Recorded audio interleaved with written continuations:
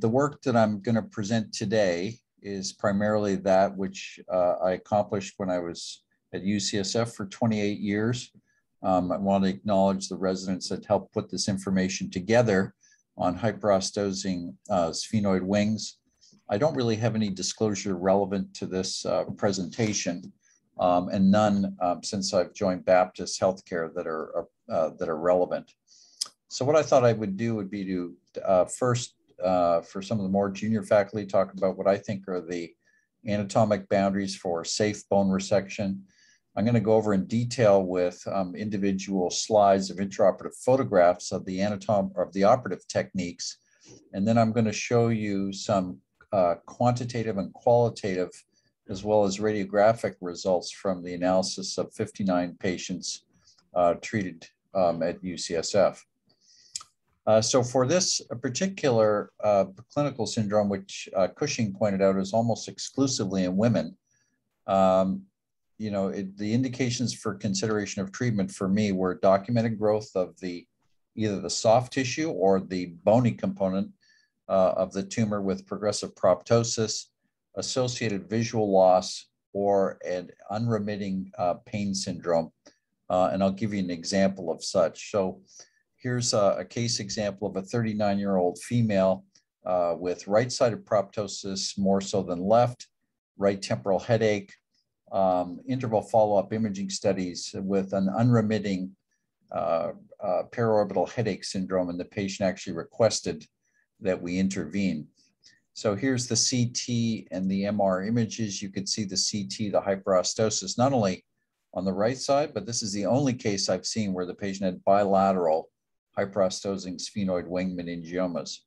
And typical for these cases, the volume of tumor-involved bone is always greater than the small soft tissue middle fossa component. If you ever see a patient with an erosive sphenoid wing meningioma, and particularly if it's a male, you should start thinking about other diagnoses or an aggressive form of meningioma, such as atypical or malignant. So on this, in this patient, the aim was to try and give her some relief from her pain syndrome, improve the cosmetic result in proptosis. And here's the postoperative CT scan.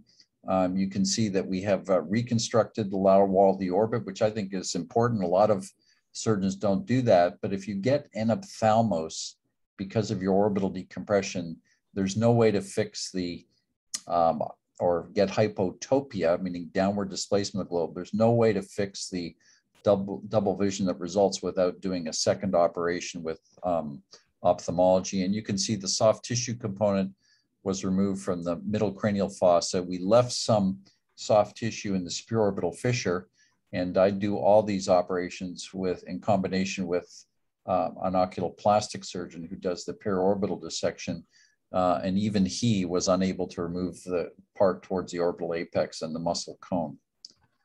Here's a different patient, 79-year-old woman, older than the typical patient, but she had long-standing history of decreasing vision and a bulging eye for years. You can see the Humphrey visual field of the right eye in this case, where she has a compressive neuropathic defect in the right eye from many years of long-standing orbital apex compression. Here's the CT scan, unilateral right-sided hyperostosis. You can see the associated proptosis here, which you can actually measure quite simply by drawing a line across here, a zygomatic process, and then just measuring the distance from that line to the front of the lens, and then a similar, and then take the ratio. And a number greater than 1 means proptosis. A number less than 1 means anophthalmos if you're looking at it postoperatively. And here's the example of the bony involvement. Again, the intradural component was small. This is this patient's postoperative scan. You can see the reconstruction of the region of the pterion. I simply use mesh in this region, a double layer of mesh, which I've reported on previously. And then again, orbital reconstruction with a MedPore implant, which is polymethyl methacrylate, and with an embedded titanium mesh, which allows us to create the shape and maintain it.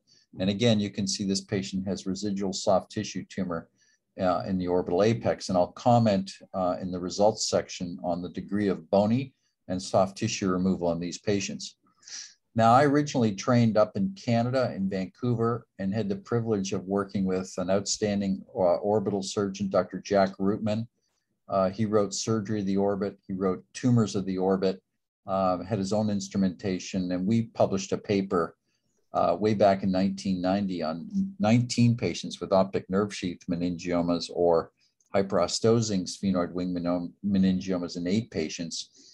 And initially described the technique, and the usual presentation, which you can see in this patient, is typical for painless proptosis. It's a female, edema of the lower lid, which I presume relates to increased venous pressure within the orbit from the associated bony involvement, and then involvement of the bone of the sphenoid wing, and the intradural component is relatively small. Now, when I was doing these cases, I always thought about the no-fly zones, if you will, of bone removal. There are some authors who currently advocate for creating computer-modeled examples or structures if the tumor involves the supraorbital margin or body of zygoma. I never removed the body of zygoma. The arch was removable if it was involved. And so the green bone is bone that you can excise, do a craniectomy, and replace. And the red bone is bone typically that I would not remove. And looking through the orbit, obviously the medial aspect of the orbit, the junction down here near the optic canal for the supraorbital fissure, obviously the floor of the orbit. If you go through this, you get into the maxillary sinus. And then looking on the intracranial side from above, here is the clinoid, here's the optic canal. You can remove the bone of the roof of the optic canal. You can remove the clinoid if it's involved. You can go down to the level, but not into the ethmoid sinuses. And I would not remove tumor-involved bone of the temporomandibular joint because excising that creates too much disability. I would not get involved with the eustachian tube. I would not get involved with the internal carotid artery. So the foramen ovale was basically, and the foramen rotundum are the medial landmarks are for the extent of bony excision. And then looking from below, so you're looking up from the below the skull, here's the region of the supraorbital fissure. And these again are the landmarks that are primarily determined by cranial nerve foramina. Red being bone that we typically don't involve. Here's temporomandibular joint, green being bone that we can excise. And just as a side note, this was a skull that was given to me by Dr. Charles Wilson when I was a fellow there in 88 to 90. And so I used this skull to paint with acrylic paint to identify these or to outline these regions for bony excision. Now, the surgical technique I'm going to go through, it's for me, it was always a joint procedure between a neurosurgeon and an oculoplastic surgeon. There are advantages to the joint approach because of the pre-op assessment by the oculoplastic surgeon, by the intraoperative assistance with the orbital reconstruction and removal of intraorbital tumor, and then the postoperative management, because a lot of these patients have mechanical disruption of ocular movement and double vision for a period of time, which eventually resolves. I would always use a coronal scalp incision rather than unilateral because it takes tension off the skin flap. The operations are generally long, between 6 and 8 hours. 2-part frontotemporal orbizygomatic craniotomy. I would remove the bone first, remove all the tumor-involved bone down to the optic canal, remove the bone above and below supraorbital fissure. Above the inferior orbital fissure, you can take all of that bone out. And then we would open the dura, excise the intradural portion down to the lateral aspect of the supraorbital fissure and the meningoorbital band, and repair that with pericranium, and then do the orbital reconstruction with oculoplastics. And it's important after you do the reconstruction, I'll show you this, to do what is called a forced duction test. So the oculoplastic surgeon will grab the tendons of the eye extraocular muscles and move the eye through all primary positions of vision to ensure that there's no entrapment of the muscle by the implant. So, so the patient's usually draped in usual manner. We do a tarsorrhaphy. We put ophthalmic ointment into the eyes. The eyes are exposed for the procedure so that we can expose them and look at the position of the globe intraoperatively after the reconstruction. This is what the patient looked like before the operations. The tumor is on the right side, which is the one we were operating on. Typical coronal scalp incision, standard methods, which you all know. These green Rainey clips have less closing force than the blue Rainey clips. And because the operations are long, I preferred these. So there's less chance of scalp necrosis with long operations. Standard approach, subgaleal, loose areolar tissue reflected forward. Preserve the pericranium along the superior temporal line over to the opposite superior temporal line so you can get a big pericranial graft. And then here's the temporalis muscle, and I began to avoid leaving a muscle cuff on the bone, but rather disinserting the muscles subperiosteally and then drilling chevron holes along the superior temporal line to later resuture the muscle. And that results in less atrophy and less of a temporal hollow in the postoperative period.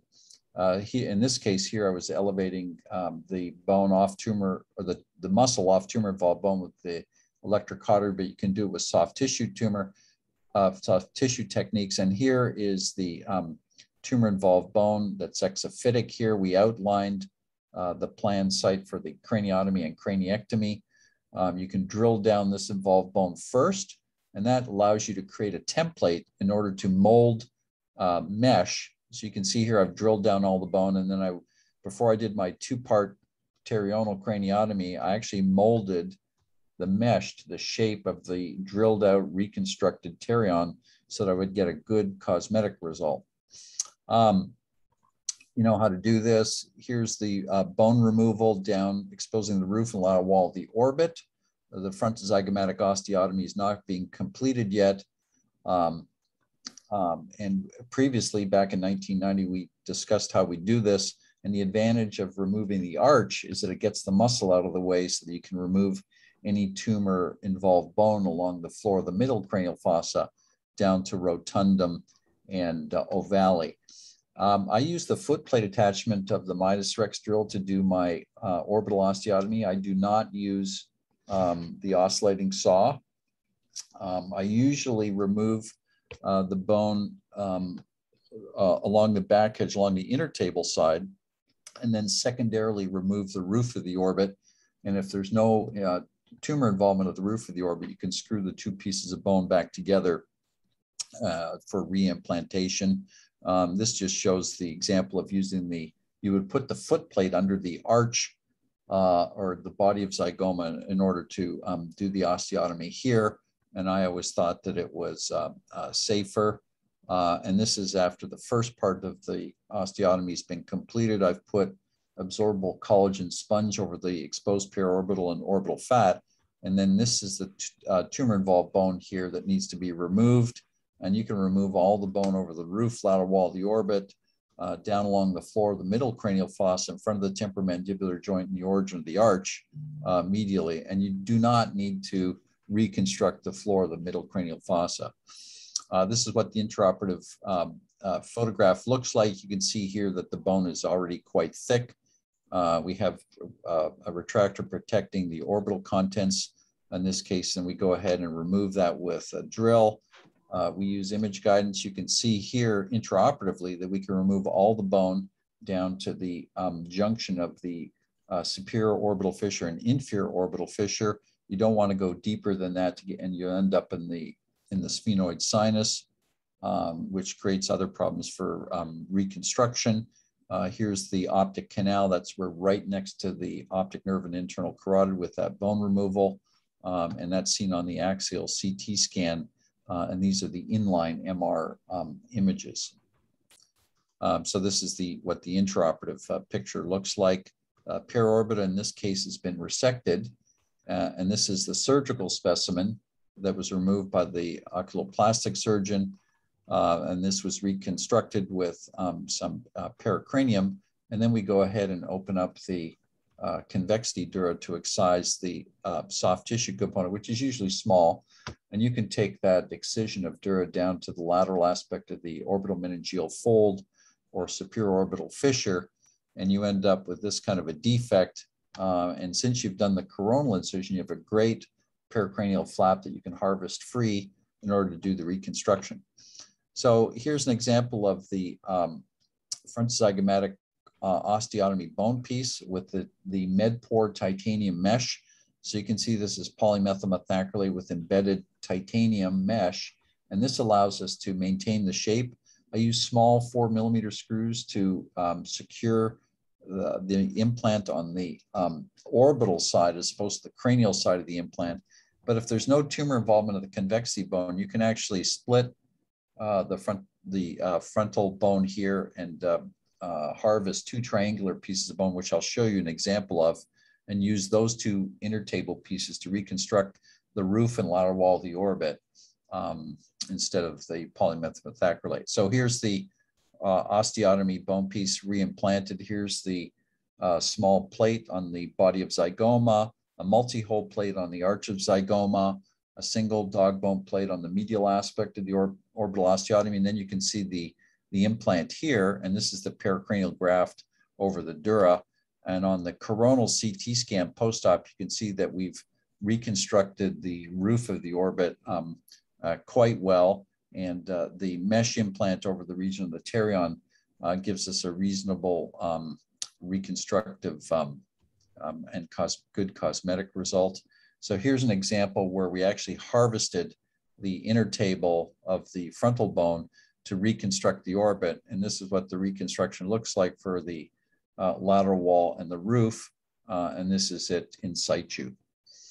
Now, one of the problems that we've learned, we had 2 cases of restricted strabismus because the posterior aspect of the MedPore implant was tethering the lateral rectus muscle. We published this as a case report, restrictive strabismus following this approach.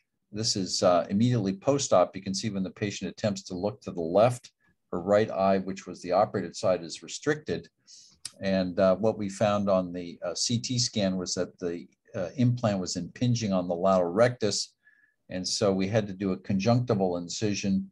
The orbital surgeon did that and was able to get down and release the muscle and move the mesh out.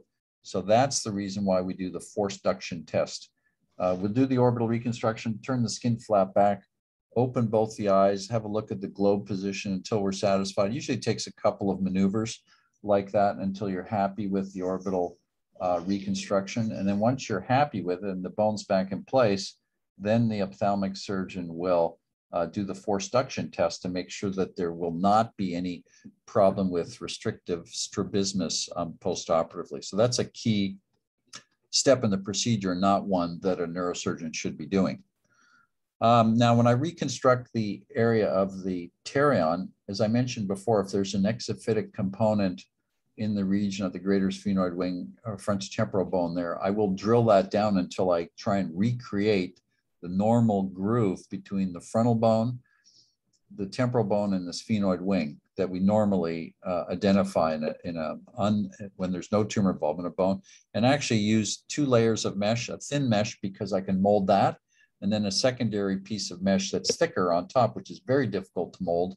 And then presumably this provides some additional safety for the patient in terms of impact later on. This is what it looks like in situ with the mesh reconstruction of the pterion. I do not use hydroxyapatite or methyl methacrylate in this region initially. You could use a preoperative implant that was created from computer imaging, but we haven't done that on a routine basis. This is a standard kind of closure. One thing that's important to note is here's subperiosteal dissection. So there's oblique chevron holes that are placed into the bone above the superior temporal line, and this results in much less muscle atrophy and muscle sag than if you cut a cuff of muscle in order to release the temporalis muscle. The other thing you'll notice is that you can see it here.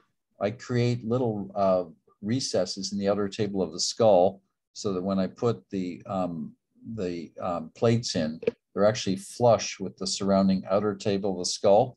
And then we use hydroxyapatite to fill in the gaps between the bone so that the galea in non-hair bearing scalp does not adhere to the scar that forms in the gap between surrounding normal bone and your craniotomy bone flap.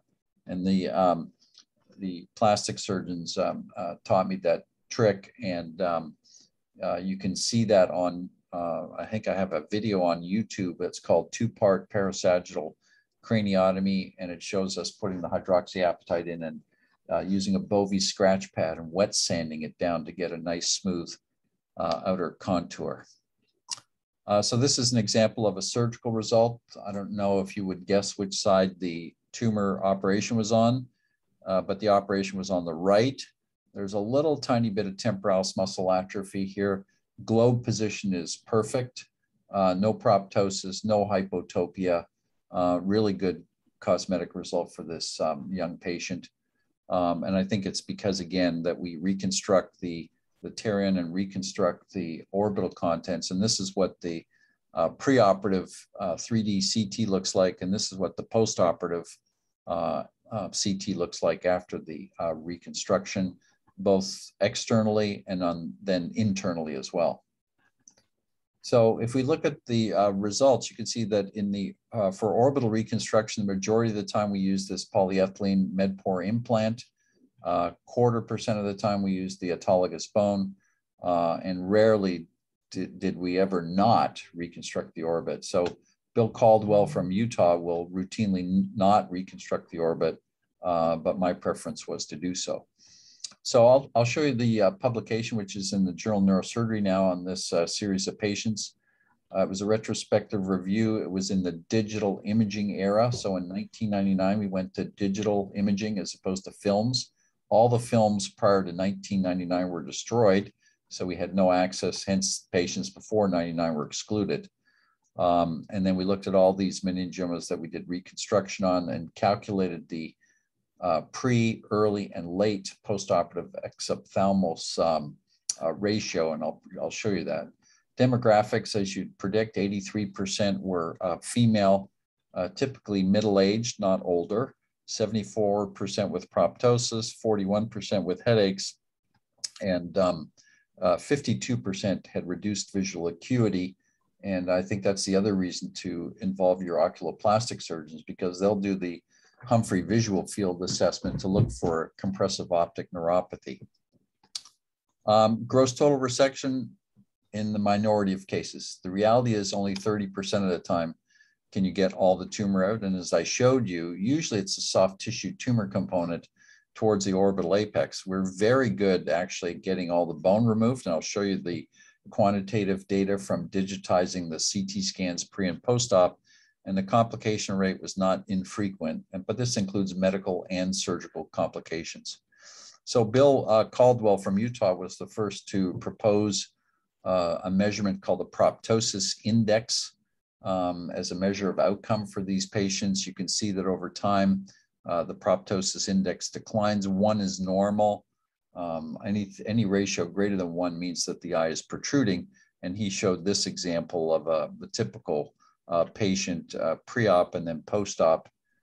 We did the same thing. As I mentioned, you can draw a line across between the anterior aspect of the frontozygomatic process and then just measure the distance to the front of the lens. So in this case, the proptosis index would be 21.2 divided by 15.1, which is a number greater than 1.0. Here are the results. The preoperative proptosis indices were 1.26. The early postoperative, like 6 to 8 weeks, was 1.13, and then greater than 6 months, 1.08. So very good reconstructions. And here's some visual examples. Here's the proptotic eye. And then the submental view is actually very good for showing the degree of proptosis. So here it is, pre-op, post-op, pre-op, post-op. That's perfect, that one. Pre-op, minor, this one post-op, perfect. And what about the bony versus soft tissue extension? So the intraorbital component, we weren't very successful removing it all, only in about 26% of patients. The intradural component was actually easier, except when it involves the lateral wall of the cavernous sinus, so the region of the optic canal. But look at the hyperostotic bone removal is very good. So 86% of the time we remove all the abnormal bone.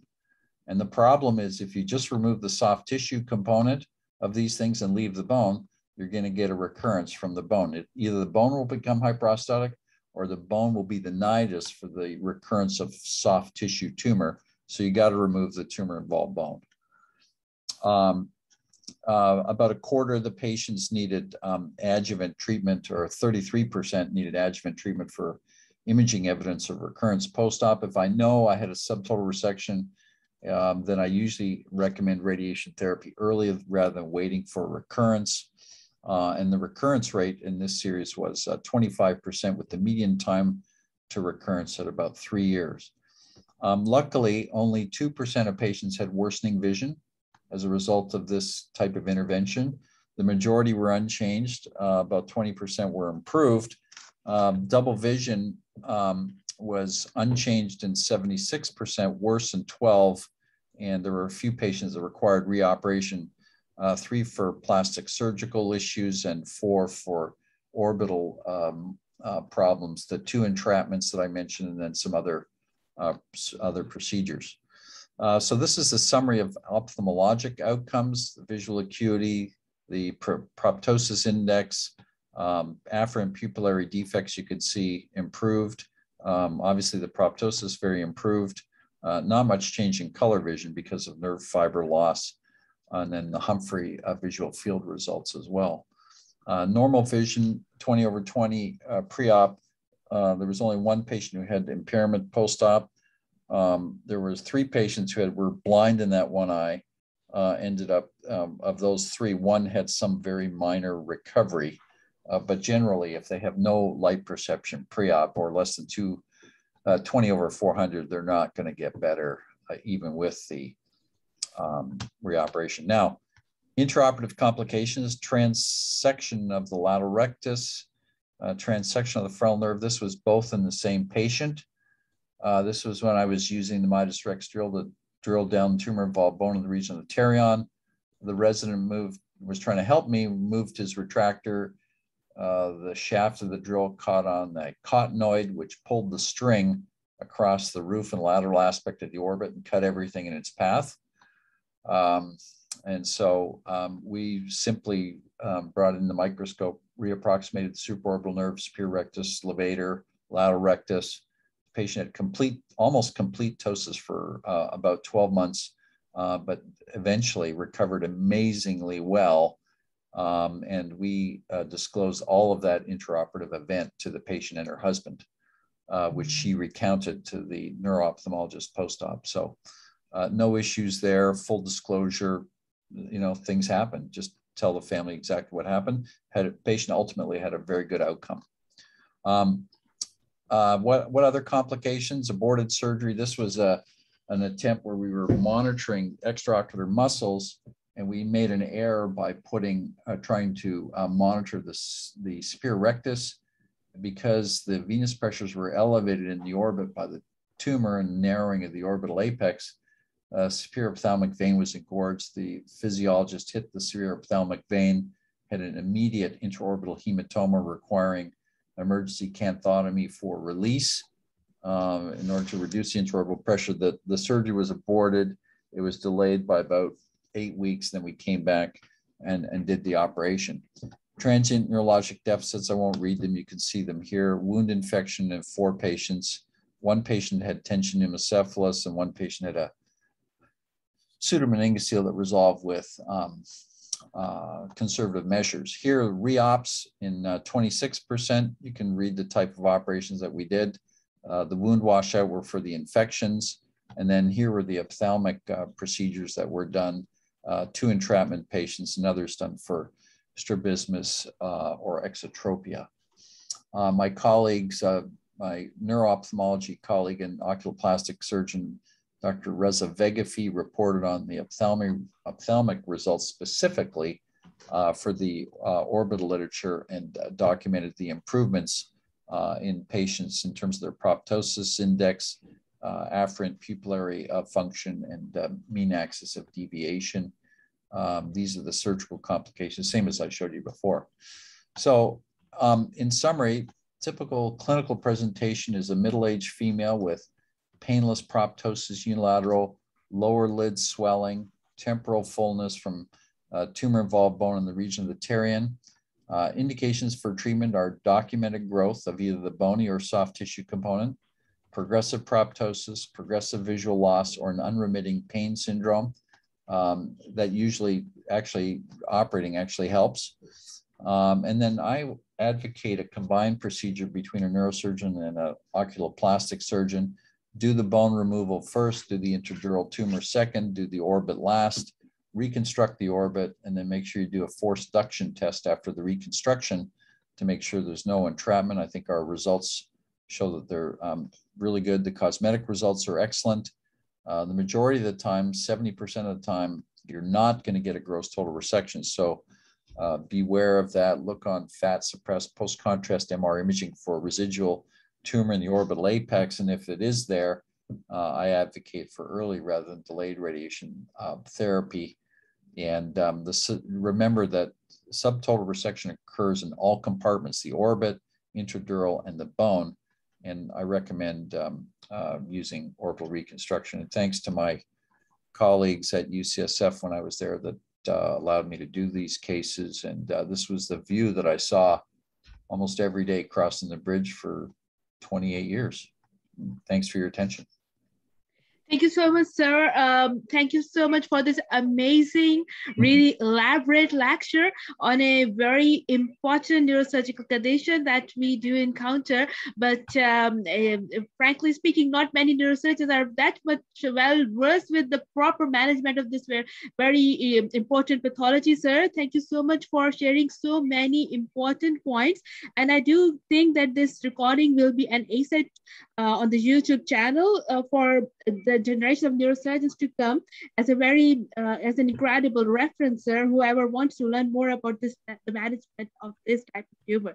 So thank you so much really for your incredible lecture, sir. I'm out of words to share how overwhelmed I am. Sir, there is one question in the chat box from Dr. Mehmet Sajur Alwan from Aliana Training Hospital. Sir, I guess you have already seen the question. He's asked that if the clinoid is affected in these surgeries, do you do an extradural clinoidectomy? So the answer I put in the chat was yes, I do it extradural. In order to do a safe clinoidectomy, you have to first unroof the optic canal so that you know where the proximal lateral portion of the canal is. That identifies the optic strut for you. You don't need to do a clinoidectomy to decompress the optic canal, right? So, but if you want to do a clinoidectomy, the safest way to do it, I think, is to unroof the optic canal so you can identify the anatomic boundaries. And I always, even for clinoid meningiomas, if possible, I will do it extradurally. Thank you so much, sir. More questions and comments, kindly use the chat box to share more of your questions, and we will be honored to share it with the prestigious Professor McDermott. Sir, there is, I have one question myself, sir. Sir, what's your view regarding the selection of endoscopic surgical procedures for hyperostosing meningiomas? Were you asking how do I remove the bone? Sir, regarding the surgical technique, sir, endoscopic is endoscopic supraorbital approaches. Oh, yeah, no, I don't use any endoscopic techniques for these tumors. No, it's all open. That's great, sir. Sir, Dr. Samuel Moskowici from Hadassi, Sinkerem, Israel, has asked about elder radiation of a residual tumor. Yeah, so this is an ongoing debate, which is being studied in a prospective randomized trial currently in North America as to whether or not it's better to radiate early for residual documented tumor or wait until there's imaging or clinical evidence of tumor progression before radiating. And our stance has been, actually, Bill Caldwell was actually didn't recommend radiation therapy, but he's changed his viewpoint and he recommends early radiotherapy as well. There was historical literature from back in the late 90s looking at the difference between radiating up front for benign residual disease versus waiting for recurrence. And the results from UCSF suggested that it was better to radiate early rather than late. So that's been our practice. And if you have residual disease and it's soft tissue or bone, I mean, the recurrence rate you saw in our series was 25%. Thank you so much, sir. Sir, there's another question from Dr. Beggail Bikov from Kyrgyzstan. He wants to know, he has first sent you a thanks a note. He said, thank you for your wonderful presentation. Can you kindly tell us about the rate of reoperation due to strabismus and another visual problem? Yes, so we had restrictive strabismus, as I mentioned, entrapment in 2 patients. And there were other orbital procedures that were done. There were 7 ophthalmologic reoperations. Obviously, I didn't do them. 3 of those 7 were for lid problems, 2 were for entrapment, and 2 were for strabismus. And sometimes these related to lateral rectus or superior rectus problems.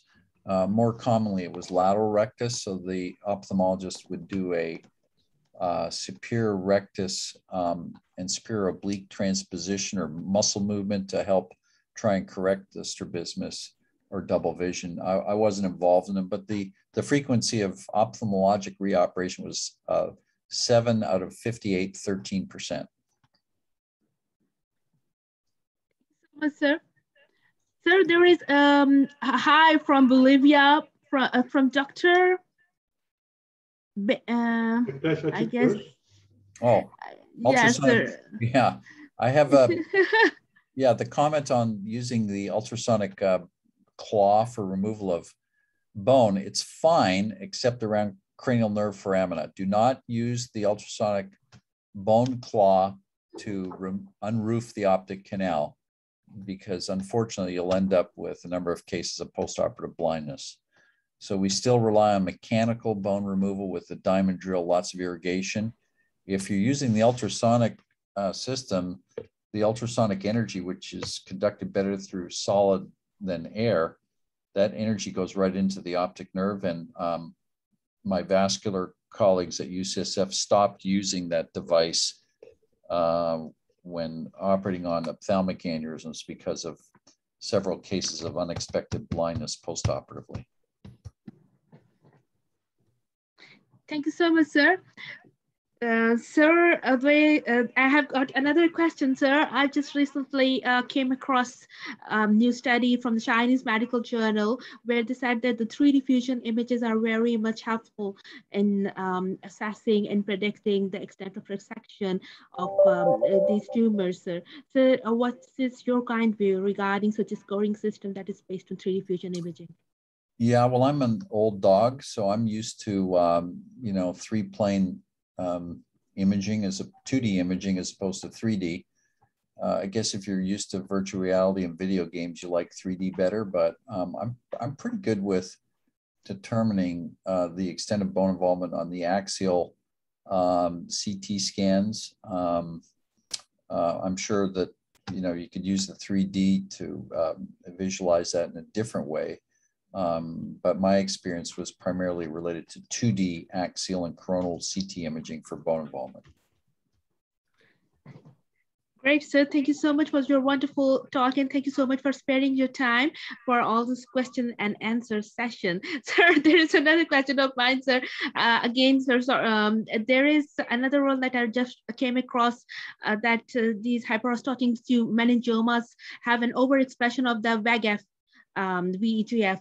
So do you really think that anti-VEGF agents such as the bevacizumab can be helpful in recurrent or residual tumors?